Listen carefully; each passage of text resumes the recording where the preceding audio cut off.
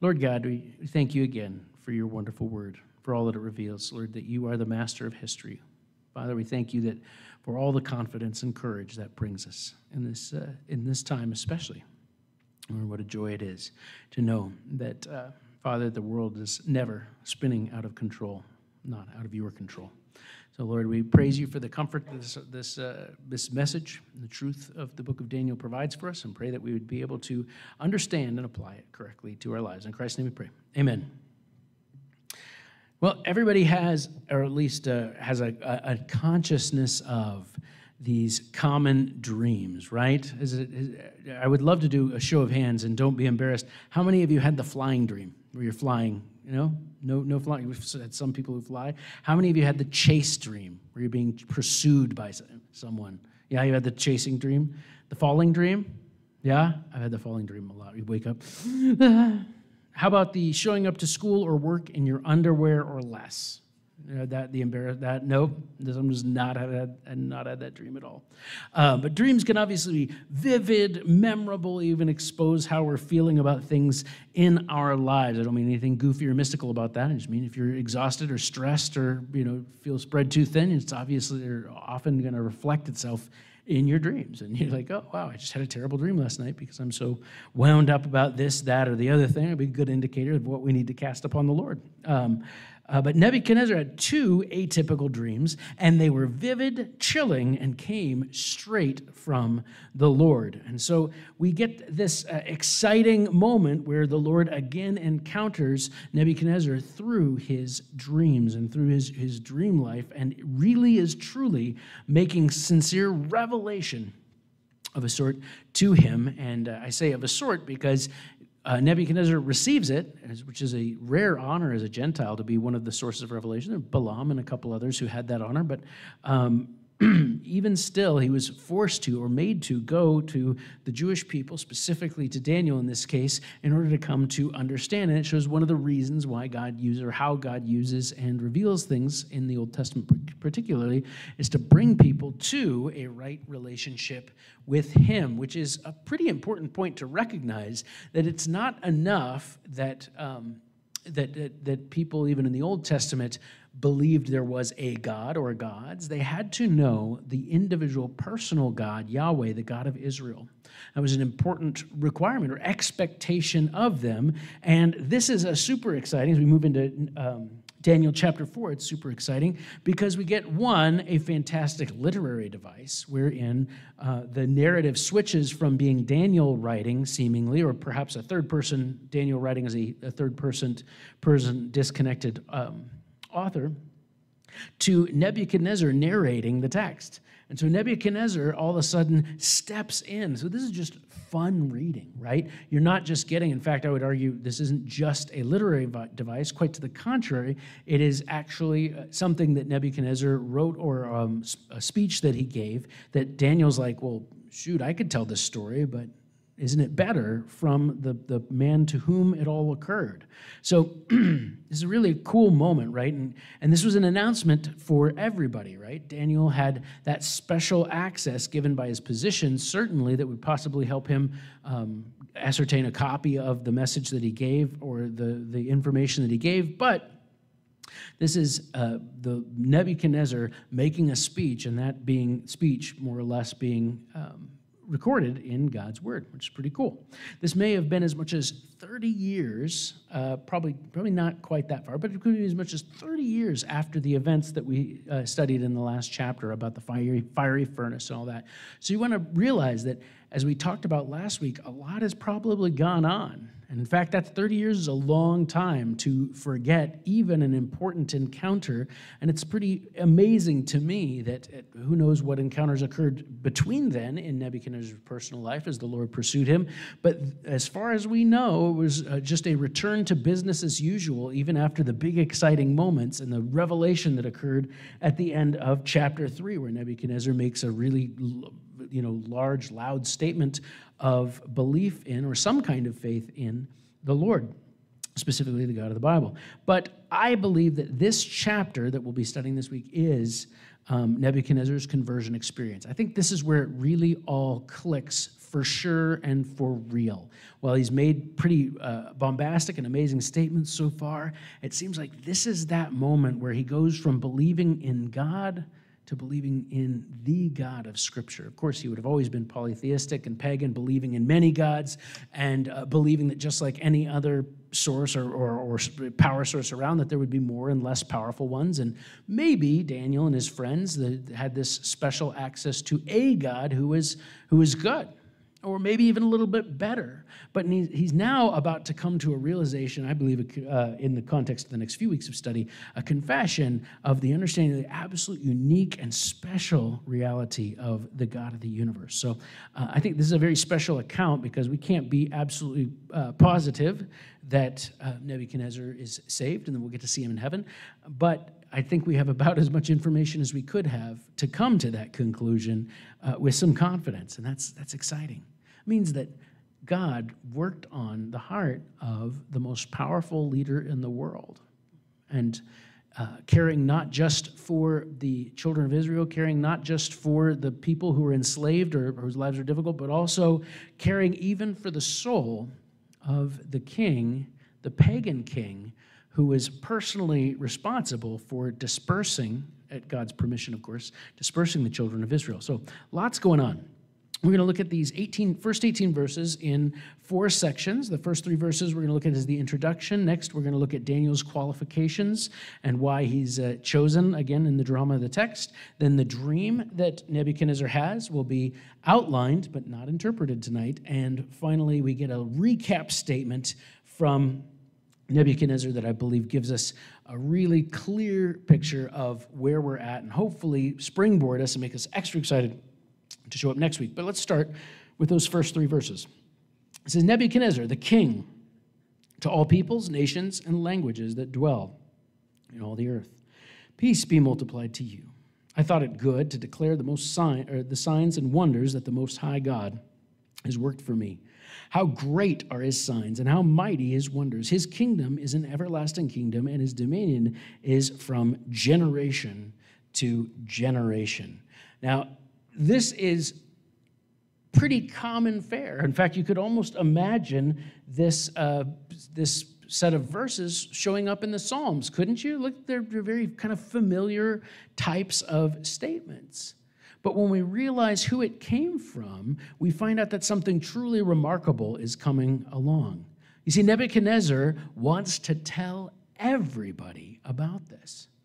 Not just his entire nation, and not just the nations over which he now rules as an emperor after a fashion, but rather of all nations, all peoples, and all languages across the entire earth. And we're going to see how that kind of plays into the context of what the Lord has revealed to him. But at the same time, we want to note that Nebuchadnezzar, in spite of all that he's been and the whole life that he's led, undoubtedly, repeatedly involved in pagan activity and certainly not recognizing fully and daily the God of the universe, the God of Israel, and yet now he wants to let everybody know.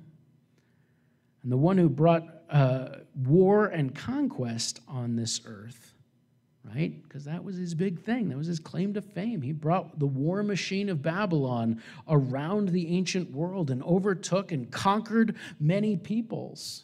And now the one who brought war to the world is now proclaiming peace and wishes peace to the world. Boy, this must be some special message. It must be something really amazing that happened to this fellow, that he would be proclaiming and wishing peace to even folks beyond the borders of his immediate reign, a thought previously intolerable to him, right? In all of his self-admiration. And yet we see, again, evidence of a change. Verse 2 continues on and says, I thought it good to declare the signs and wonders that the Most High God has worked for me. So first of all, I thought it good.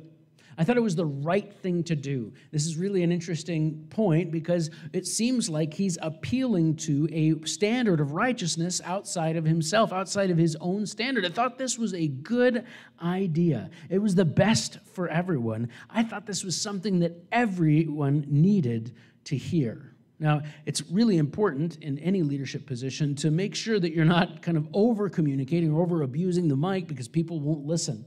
And yet this is something that he said, this is where I want to stop the world and make sure everyone knows that I've got a message to share. And that message has to do with the signs and the wonders. In fact, he wants to declare, he wants to preach, if you want to say that, the signs and the wonders of the Most High God. Indeed, God had done miraculous things, and there was evidence to Nebuchadnezzar that the God of Israel was able to do things that no other power, no other angel or demon or other spiritual force that he was connected to could do. God was unique in the demonstration of his power and authority. Nebuchadnezzar understood this as something that God did for him personally. He wants to tell them what God did for him. It's a kind of an interesting thing, right? Why would he bother to share this? Is it that there's some bragging, like, hey, the God of the universe did this for me, so that makes me extra special? Is that something for him to brag about? I would suggest not. I would suggest that his interest in proclaiming this is that there's a reality to a right relationship with the God of the universe, and he wants them to know that as well. It reminds me of all of the passages of the New Testament, the constant reaction of everybody who comes to trust Christ, and that desire to go and tell everybody what God has done for you, right? Jesus saying, go, make disciples of all nations. I don't think they went, oh man, do we have to? They were thrilled at the opportunity to share what they had learned. And our testimony is of a particular power. Sharing what the Lord has done for us can be one of the most amazing ways and terrific ways to generate interest in someone else in Christ. Because the clear application is what the Lord has done for us, truly he could do for others as well. It doesn't mean that we'll all experience the same trials or joys or even the triumphs at the same time or at the same rate. But when we understand the goodness of God and the love of Christ and his pursuit of us through the person of Jesus Christ, we can truly have an exciting thing to share.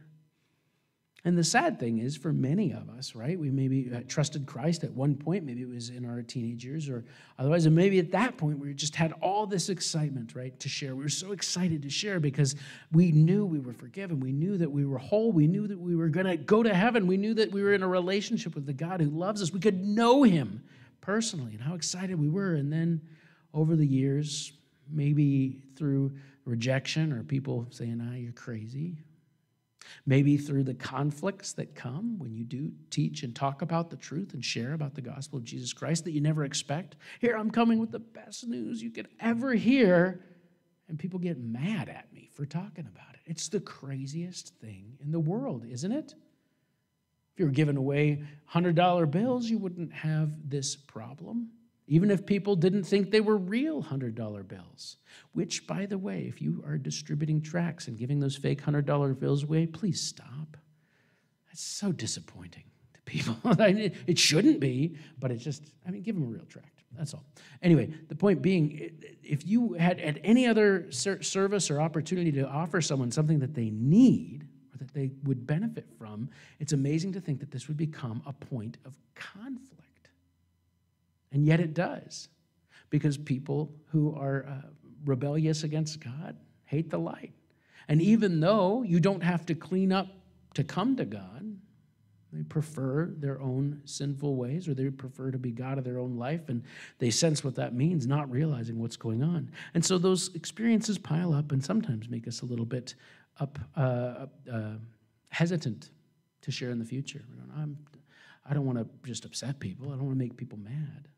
So maybe I'll hold off. But when we think about how wonderful what God's given us is, we really cannot help but talk about it. even if we're just talking about it in the context of our lives. You see, John 3:16 is a great and easy way to understand what God's done for us. First of all, for God so loved the world. God's motivation is not a desire to punish. In fact, he takes no pleasure in the punishment of the wicked. He is desirous that every person would come to salvation in Christ Jesus because he loves us, both as a group and as individuals. And this reality of not understanding the love of God is exactly what causes people to flee from him because they know that they're worthy of nothing but his wrath and judgment. And yet that's exactly why the next statement is so important. God so loved the world that he gave his only begotten Son. He gave up his own Son, Jesus Christ, the second person of the Trinity, eternal God of very God, who became 100% human in order to rescue us. If we're going to be very clear about this, he gave up his only begotten Son when he went to the cross, when Jesus Christ went to the cross to pay the penalty for our sin. That's how we know that we are not saved by a capricious God who chooses at one point to save a person or selects a person and saves them for a time, but then changes his mind because something happens or whatever it is. But rather, we serve a God whose love is so perfect and pure that he provides a permanent salvation for anyone who would trust in him. He will never change his mind because that payment was made in full and with a full knowledge of all things that would come to pass, even our future failures. God so loved the world that he gave his only begotten Son. That's God's provision. That whoever believes in him, this is the simple response. It isn't come to church or get baptized with our water. It isn't take our special magical communion cracker or give a certain amount of money or give everything that you own. It is not any work of man. It is absolutely by faith alone, through grace alone, in Christ alone. And that reality is that anyone who comes to understand the gospel correctly should say, at least for a moment, isn't that too good to be true? Isn't that too easy? If God's going to love me, don't I have to be perfect? And we say, yeah, that's right. You'll never be perfect, no matter how hard you try. But God and his Son has provided for you forgiveness and put you in his, or positioned every believer in his Son so that we have his perfection, his imputed righteousness rather than our own. Received by faith alone and nothing else, nothing more, nothing less, simply trusting, daring to believe that God is loving as he declared, powerful and desirous to provide salvation, and being willing to trust in that payment for our sin. By faith alone, the thing that we could never achieve or earn for ourselves, given freely, while he takes the punishment that we could never bear in its completion, saving us from the hell that we deserve into the heaven that we could never earn or deserve. And that whoever does believe in him should not perish. That now we are a part of God's eternal keeping. Once you have trusted in Jesus Christ, you are there in eternity, in future, set and settled, free and completely secure in that. The Greek is emphatic. You will not perish, not ever perish, no matter whether that's something that you would do or something that any other force would do or anything that would happen to you. The keeping is God's responsibility, and he takes that responsibility for us. How amazing is that? How good is the good news of the gospel? And it goes even further to say that we should have everlasting life, not as a future problem, but as a present possession, that the one who trusts Christ is now in possession of everlasting or eternal life, life unending, the eternal quality of life. It's not something that comes in the future. It's something that the believer has and has access to right now. In every single moment, we've got great news to share. You're not pressuring people to join your church or give money to you or your political organization. You're not giving people, sort of veiled promises of, well, if you believe and take this salvation, but also you sure got to X, Y, and Z. You got to work hard in the back end. Nope. You have an offer, a message of the God who loved every person on this planet and went to the cross to save every person who would believe. Can you imagine that? We have great news. And so Nebuchadnezzar, being in many effects the greatest king the world had ever known in his time, chose to use his platform as a pulpit to point people towards God. This is not as a young, rash man. This is an older, seasoned, and successful king. But we're going to go a step further and say it's super weird. And we can see why a lot of politicians, in fact, most every politician in America claims to be a Christian in some sense, right? I've not heard of a single politician that doesn't claim to have read the Bible and ascribe to Christian principles at the very least, and most will outward claim to be a Christian of some kind, and I hope they are saved. I hope they know the Lord for certain. But you can see there's a lot of political reason with how many folks identify as Christians in America. There's a lot of political reason because, rightfully so, we don't trust atheists. None of us do. Even atheists don't. Maybe especially atheists don't. Because there's nothing holding them to any kind of a moral compass, and that is the absolute reality. And we realize that. We don't trust people. So even atheists kind of keep it under their hat if they're in political office. So it's not uncommon for a political leader to make a play for some sort of religious sense of authenticity, but this is totally the opposite thing. One, Nebuchadnezzar was not coming up for re-election. And two, with all of his obsession with himself, his power, his empire, and his pride, this is a weird story to tell for those of you who already know it. For those of you who don't, go back or read through tonight and get a bigger picture of what goes on. But this is an amazing thing. This greatest king on earth, this one who celebrates his own power. And by the way, kings like this did get deposed, right? They were overtaken by their enemies or perhaps by some coup from within. He wasn't impregnable in his position. And so showing weakness in the way of telling this story publicly was quite a remarkable statement. I think it brings us to an understanding of the power of humility. For me, there's this constant parallel between the captivity in Egypt, or the children of Israel being slaves in Egypt, and the Babylonian captivity. And the way Pharaoh reacted, well, in many ways similar to how Nebuchadnezzar reacted, has some stark differences. Exodus 10:3 says, Now Moses and Aaron came into Pharaoh and said to him, Thus says the Lord God of the Hebrews, How long will you refuse to humble yourself before me? Let my people go, that they may serve me. What is God calling Pharaoh to do? To humble himself before the Lord.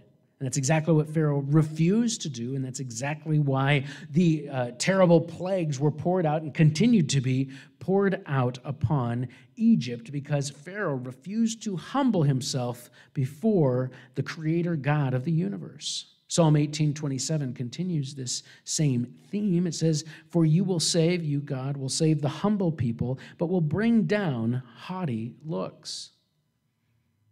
That here, I believe that the psalmist was undoubtedly not talking about eternal spiritual salvation, but rather talking about the Lord's deliverance from difficult circumstances. And nevertheless, there's this connection between the person who is willing to humble themselves before the Lord and the Lord's intervention on your behalf. Additionally, Proverbs 11:2, speaking many times about the issue of humility, says, When pride comes, then comes shame, but with the humble is wisdom. So here, really hand in hand with the repeated statement that the fear of the Lord is the beginning of wisdom and the fear of the Lord is the beginning of knowledge, also states that humility is part and parcel to, or the background needed for wisdom. Well, those three statements go well in hand, don't they? To be humble, to humble yourself before the Lord, is to fear the Lord. Fear of the Lord is not a phobic terror by any stretch of the imagination. The fear of the Lord is understanding how great He is, how much beyond our scope and capacity to understand, and certainly to manipulate or control in any way, and to recognize how small we are and how subject to every circumstance and every change. I mean, it takes just a few moments apart from oxygen to extinguish a human life. A few days away from water, a few weeks away from food. We're so dependent upon our environment simply to continue existing in this physical world.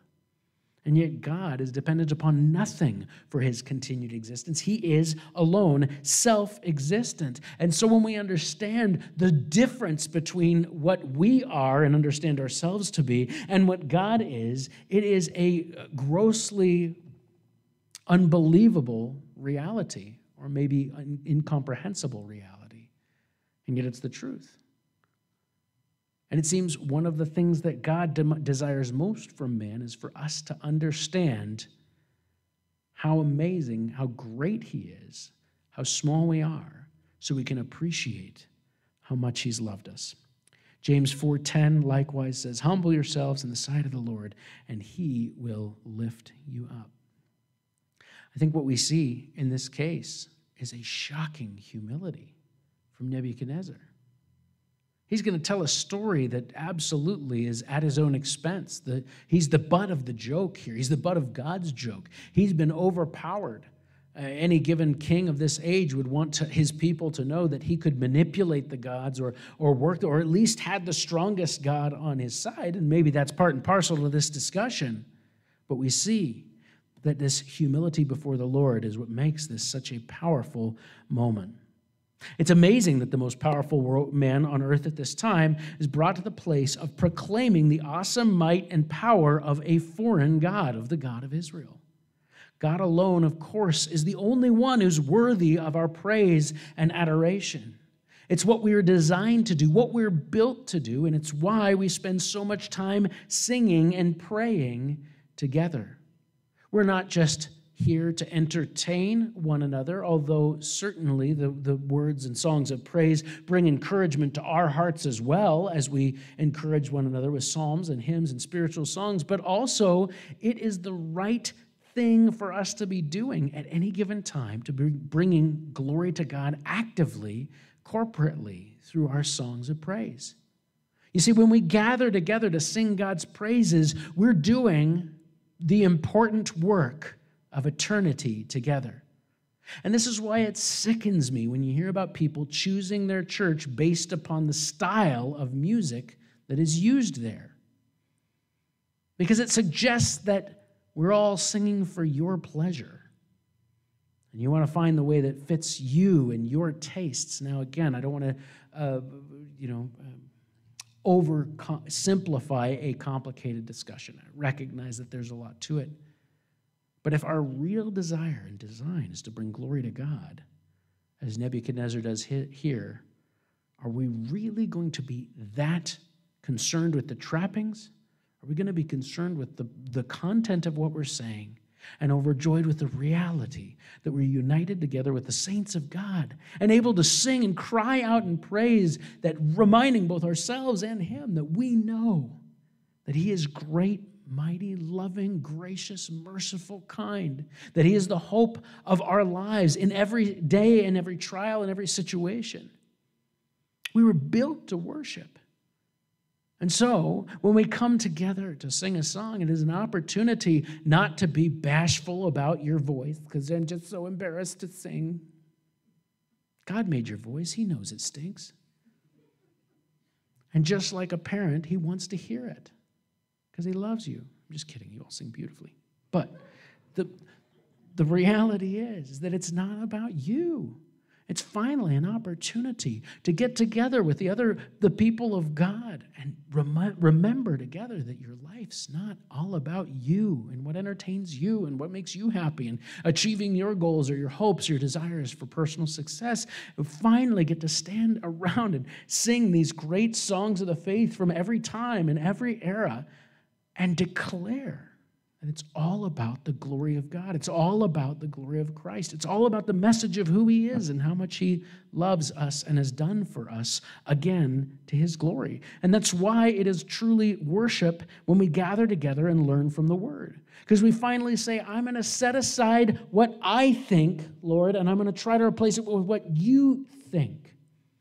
That's why we are a church that gets together and opens the Word of God together, because it doesn't matter what any person thinks. It matters what God thinks. And one day, everyone will join us in this. Will you please join me in reading Philippians 2, 9 through 11? Therefore, God also has highly exalted him and given him the name which is above every name, that at the name of Jesus every knee should bow, of those in heaven and of those on earth and of those under the earth, and that every tongue should confess that Jesus Christ is Lord, to the glory of God the Father.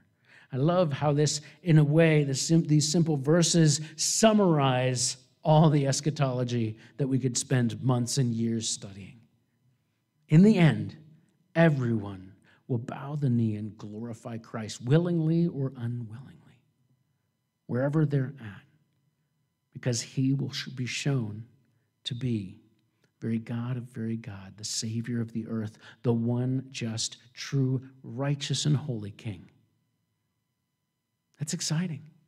It's exciting that you're in that right relationship with him now. And it's exciting that the only way you could be in that relationship is because he provided that way for you in his sacrifice in Jesus Christ. How wonderful. That should lighten us every single day. And yet, we're so much victim to being stuck in time. Eternal realities sometimes can feel like, oh yeah, I know that. Yeah, I've got it in mind. Which means we have to take time to remember, as Peter says, stirring up your mind, to remember how great God is, to remember how amazing your salvation is. You see, every time you open your Bible, you may learn something new. I hope we do, about God, about his plan, about his Son, about his love, about what he desires for us. But it's just as important that we're reminded of the things that we already knew. And this wonderful realization is worth our note at every moment. We see here that King Nebuchadnezzar is enamored with, or at least going to proclaim, the many signs and wonders of the God of Israel. Now, we don't know how much research he'd done at this point. Certainly, he could have known that God was the God of creation, bringing everything into being out of nothing. Creation ex nihilo, as it's called. We could know that, or he could know surely, that this was the same God that flooded the earth in judgment at one point, calling down and bringing up the very reality of the power of water to destroy the entire world and save only 8.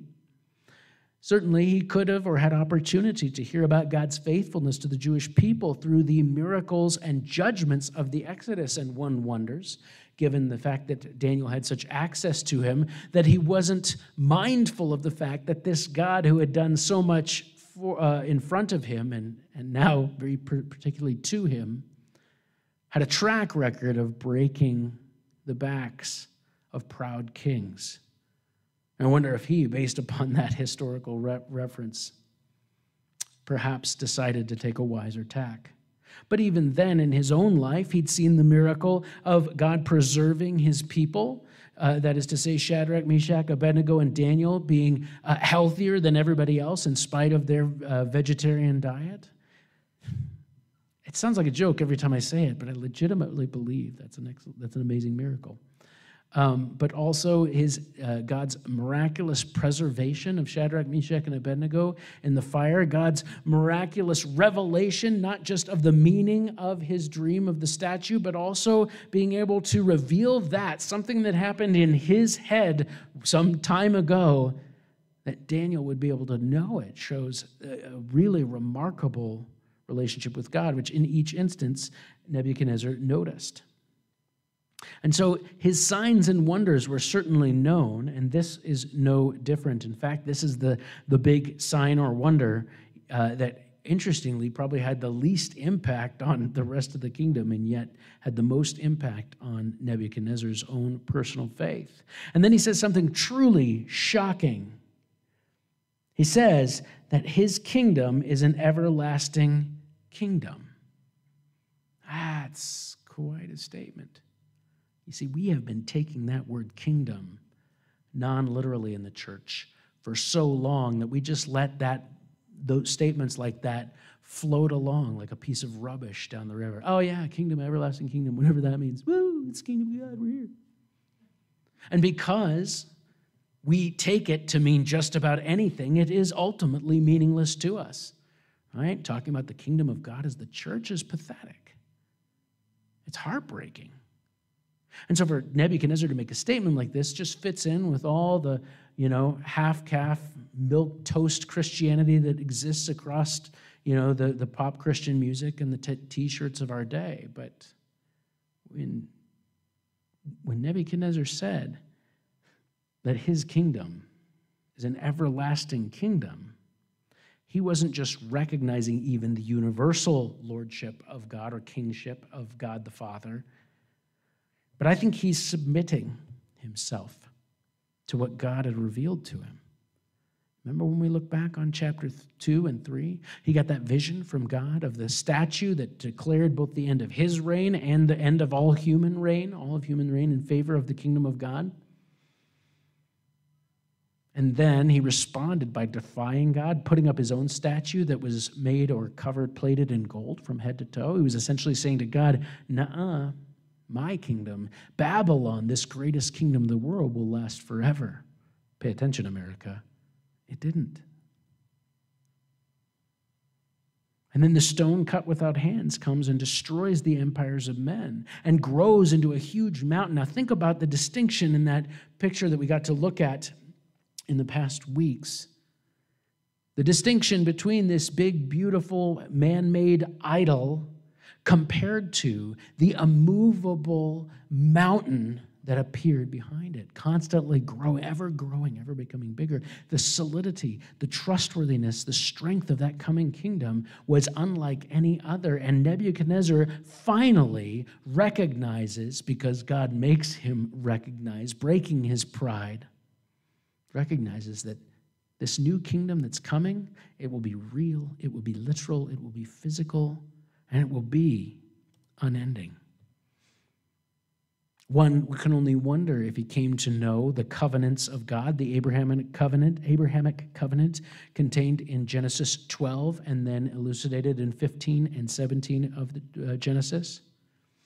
And then the three supporting covenants that came, the Palestinian covenant that covered the land promise, the Davidic covenant that covered the seed promise, or the messianic promise, and the new covenant that covered the blessing promise, all yet to be fulfilled in that messianic kingdom, that time without end. The covenants make it clear, and they are not yet fulfilled as they were given. We are still awaiting that. We see how he has prepared to fill it. We've seen how he's been faithful in it. But that kingdom that is ahead is something truly remarkable and yet unseen on the earth. The scope of that kingdom is limitless. There is going to be no nation, city, corner, or station that is not under the direct rule of the King of Kings, Jesus Christ, in that time. Surely a dream for every single empire-building megalomaniac that's ever walked this earth, including the Antichrist, who will experience the closest to that anyone ever has and still fall wretchedly short. The scope of the kingdom is that limitless reality, the eternality of the kingdom, in that 1,000 years that Christ reigns on earth is simply the front porch to the great eternal reign in the new heavens and the new earth. And it all revolves and centers around the king of that kingdom, the stone cut without hands, something eternal, someone eternal, the second person of the Trinity. And I hope if you would like to turn with me to Isaiah chapter 11. I'm going to read 12 verses out of this that describe that king in that time. And I want you to let these words resonate in your ears. It says, "There shall come forth a rod from the stem of Jesse, and a branch shall grow out of his roots. The Spirit of the Lord shall rest upon him, the Spirit of wisdom and understanding, the Spirit of counsel and might, the Spirit of knowledge and for the fear of the Lord. His delight is in the fear of the Lord, and he shall not judge by the sight of his eyes, nor decide by the hearing of his ears. But with righteousness he shall judge the poor. He shall decide with equity for the meek of the earth. He shall strike the earth with his rod of his mouth, and with the breath of his lips he shall slay the wicked. Righteousness shall be the belt of his loins, and faithfulness the belt of his waist.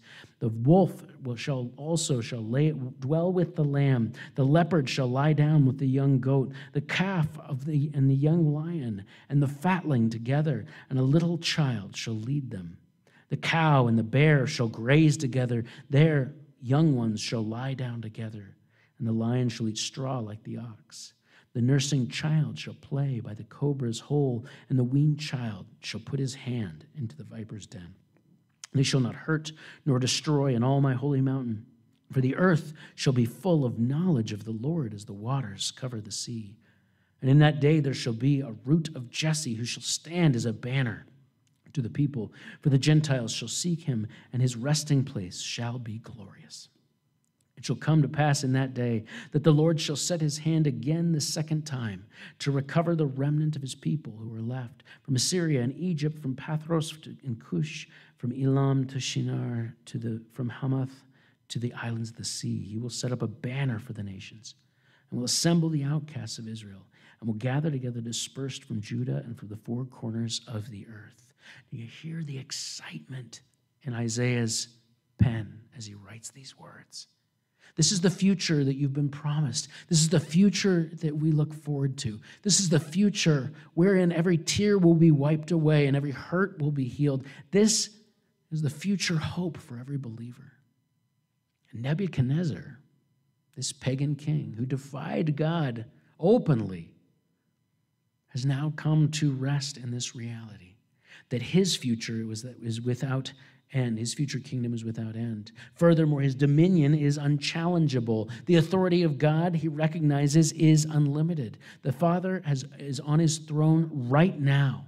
Though history would show that the Medo-Persians would be next, the Greek Empire, and then the Roman Empire, and now all the mess of time that's happened between then and now, God is still the one who's in control, just as he was in Daniel's time. And it might be an apropos lesson for our world now.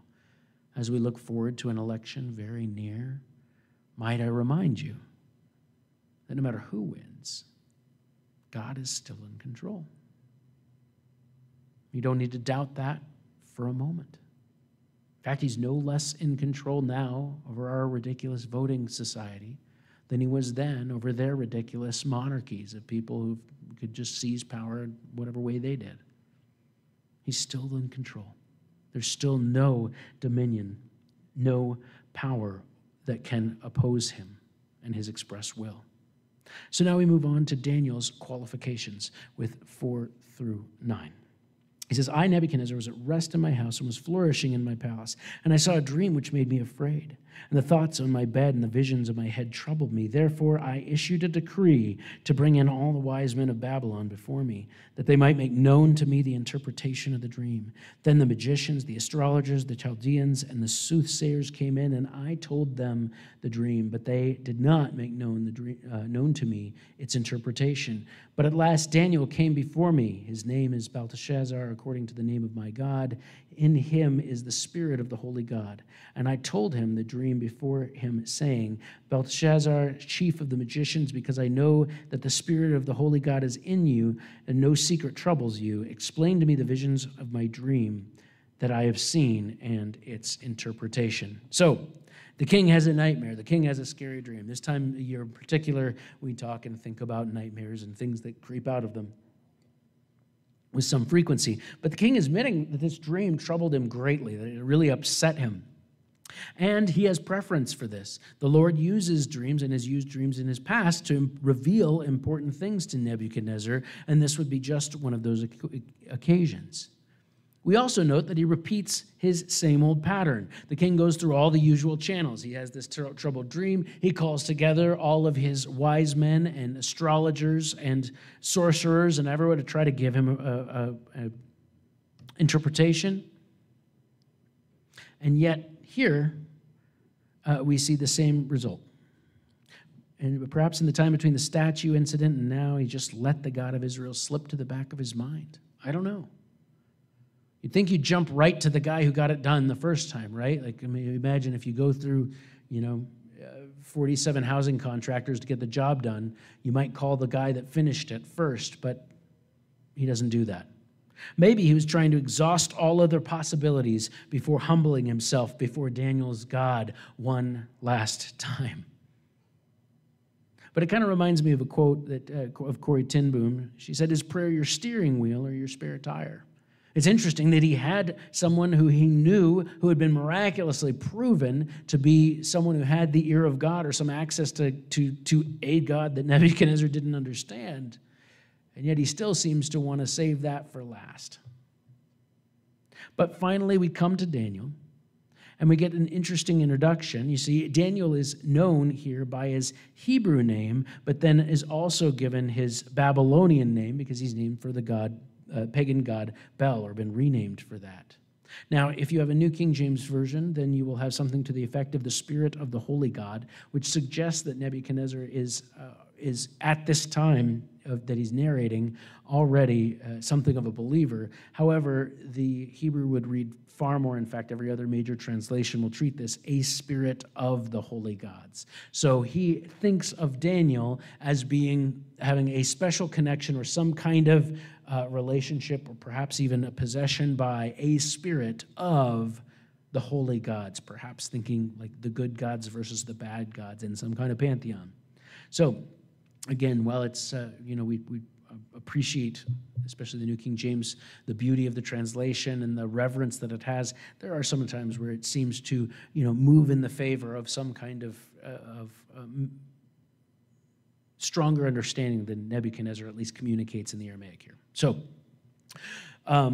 we want to note here the nature of the Holy Spirit in the Old Testament and what Nebuchadnezzar or Daniel would have understood.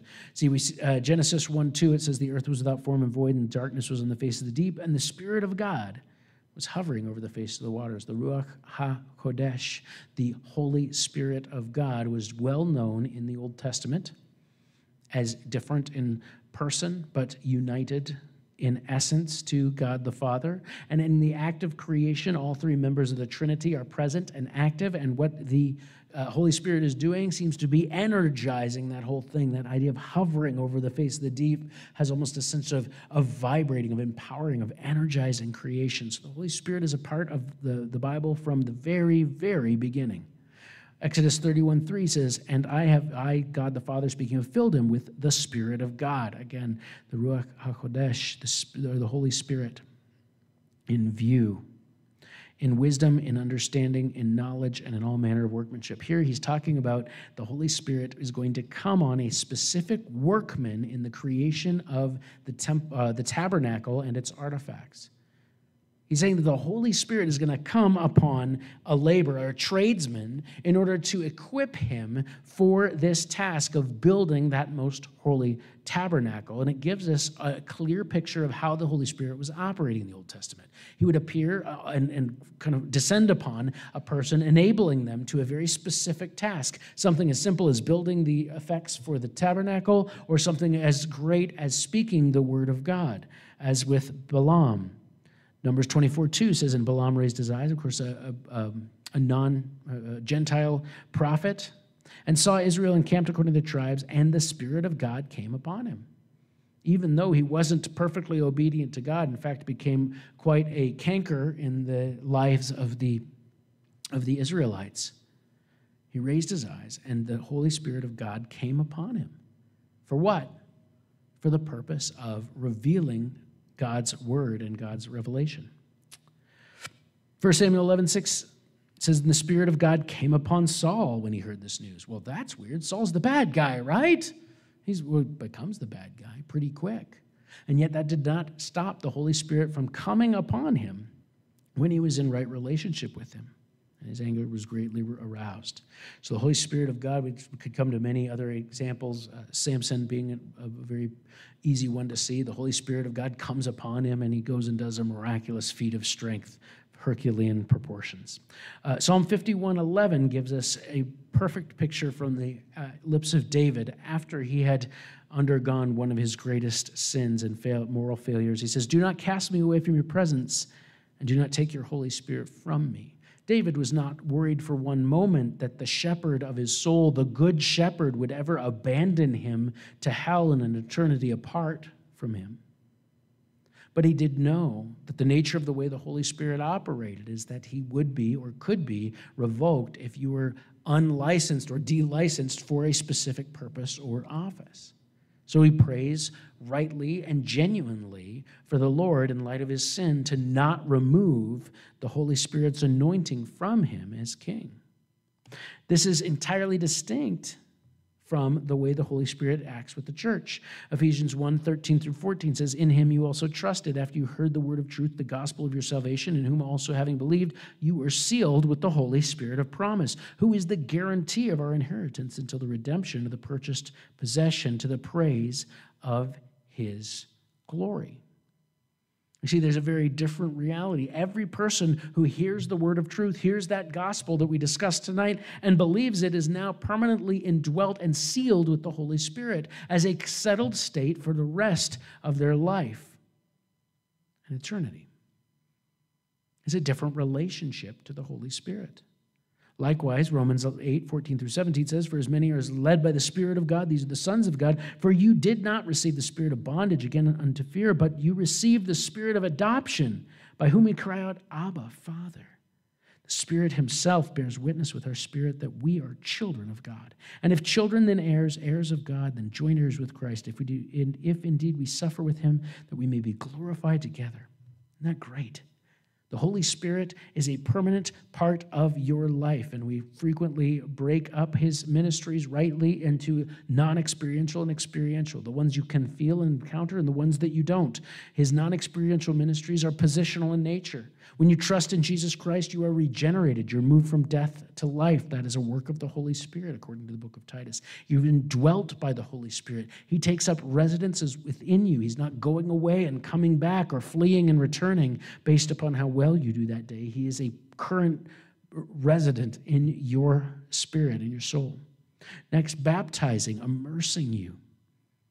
Immersing you in Christ Jesus is the work of the Holy Spirit, a permanent change, and sealing you, that idea of being permanently sealed for the purposes of him who sealed you. The Holy Spirit has done all that the moment you believed. But we go on to the experiential ministries wherein he comforts, teaches, assures, guides, intercedes, and convicts. The Holy Spirit operates differently. And this is one of the great examples of that, of how he operated in the Old Testament in Daniel's ministry. He came upon him in order to provide these interpretations. And Daniel was one of those special believers who was so righteous that he might have been the unique Old Testament believer who had just a continual anointing of the Holy Spirit, much like the prophets and the priests that were chosen by God. Well, the king asked Daniel to explain the dream and his interpretation. It's interesting that he doesn't go through or drag Daniel through the steps of getting the content of the dream from the Lord. This could be a baby step in Nebuchadnezzar's faith, maybe. I'm not going to take you through that again. I know that what your God tells you will be true or will be the right interpretation. And then he begins telling him about the dream. We'll read through 10 through 17 very briefly. It says, "And these were the visions in my head while on my bed. I was looking, and behold, a tree in the midst of the earth, and its height was great. The tree grew and became strong. Its height reached to the heavens, and it could be seen to the ends of the earth. Its leaves were lovely, its fruit abundant, and it was food for all. The beasts of the field found shade under it. The birds of the heavens dwelt in its branches, and all flesh was fed from it. I saw the visions of my head while on my bed, and there was a watcher, a holy one, coming down from heaven. He cried aloud and said thus, 'Chop down the tree and cut off its branches, strip off its leaves and scatter its fruit. Let the beasts get out from under it, and the birds from its branches. Nevertheless, leave the stump and roots in the earth, bound with a band of iron and bronze, and let the tender grass grow of the field in the tender grass of the field. Let it be wet with the dew of heaven, and let him graze with the beasts of the earth, of the grass of the earth. Let his heart be changed from that of a man. Let him be given the heart of a beast, and let 7 times pass over him. This decision is by decree of the watchers and the sentence of the word of the holy ones, in order that the living may know that the Most High rules in the kingdom of men, gives it to whomever he will, and sets over it the lowest of men. All right, let's pause there at verse 17. We see here the vision that he's taking. Now, I'm going to do the hardest thing that I maybe ever have to do as a pastor. We're going to go through this and not tell you what it all means, because that's next week's message. And yet, I would like for us to take a moment to go through sort of an exercise of understanding or imagining, and since, some of you are half asleep already, right? Like, just stay in that dreamlike state and imagine what it would be like to experience that in the hazy dream world, where you know that certain things feel like they're of extreme importance, but you just don't understand it, and certain small details seem just to beguile you with the inability to understand it. So he starts off by dreaming of a tree. He sees a tree in the earth. Now, I grew up in the Pacific Northwest, so I always imagined that this was a big, tall evergreen tree, because that's most of what we had. Eleanor's nodding. We did this, right? Yep. But it probably wasn't. That probably wasn't the tree that Nebuchadnezzar would have thought of. Probably more of a large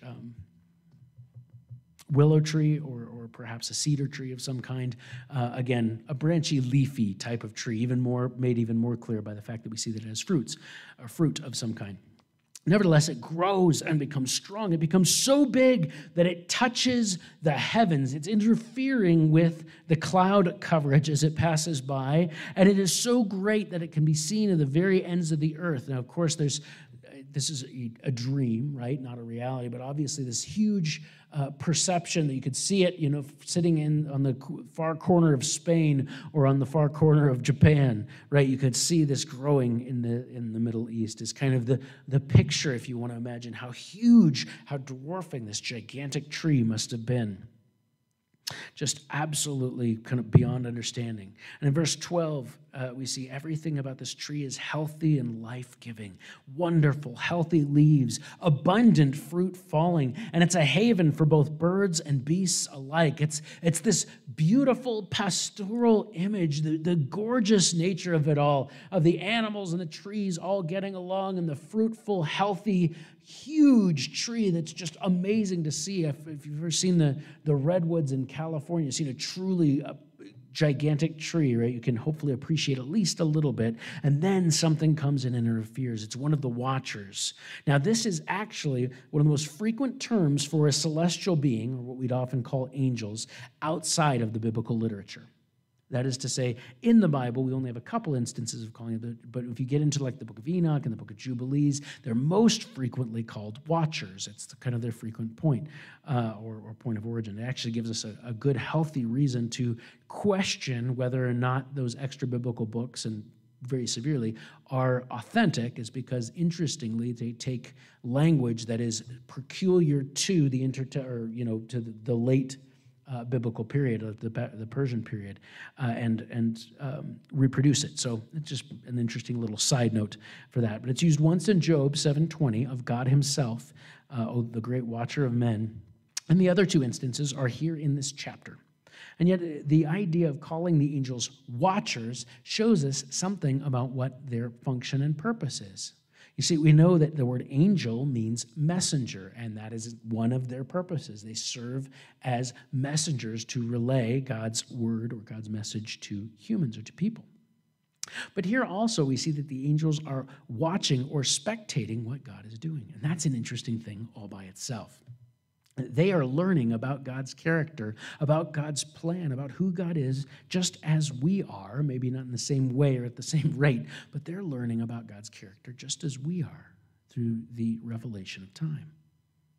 This angelic being gives the order to have the tree removed, chopped down, stripped leaves, scattered fruit. Now remember the size of the tree. What an amazing thing it would be that a tree that was so large that it touched the heavens would be chopped down and fall to the ground. Can you imagine the sound of the crash that it would make, chopped down and stripped out, completely humiliated and removed from its place of prominence.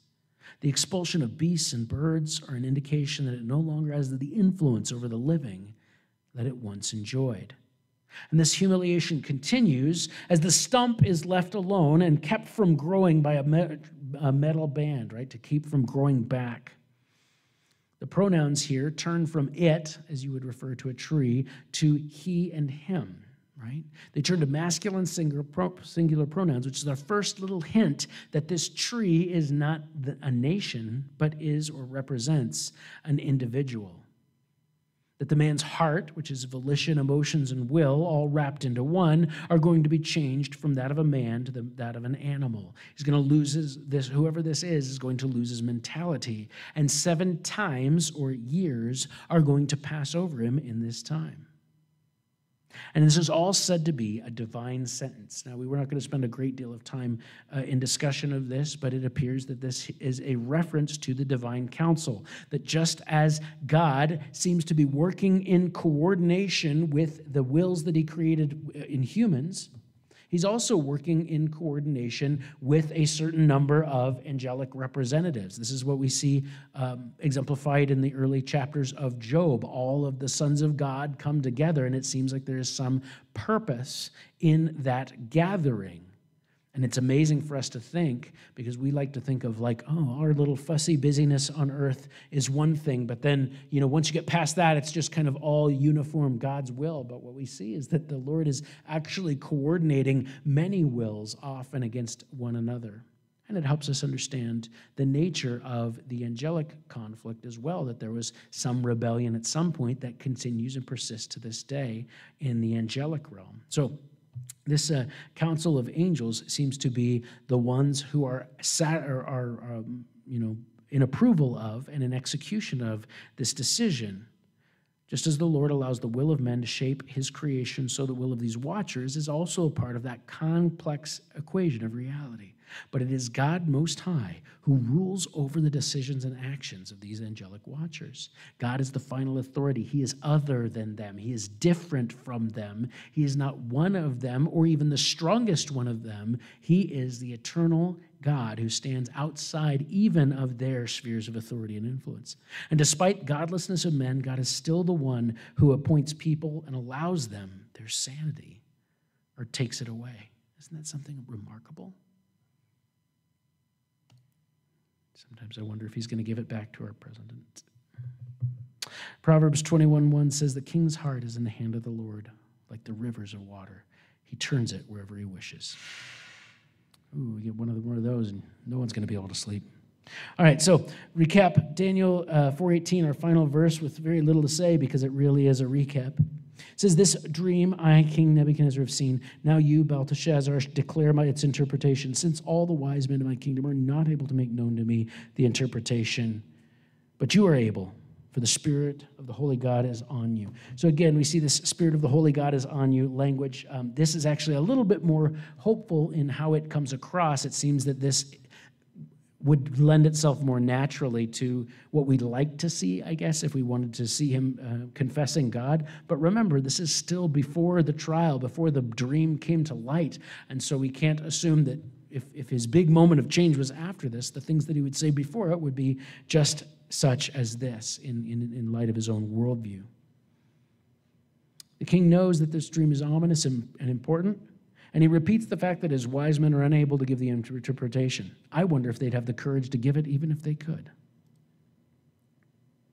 Like Nebuchadnezzar, we should all, I hope, be ready to tell the world about what the Lord has done for us, even if that is, and it does, humbles us and makes him great before the world.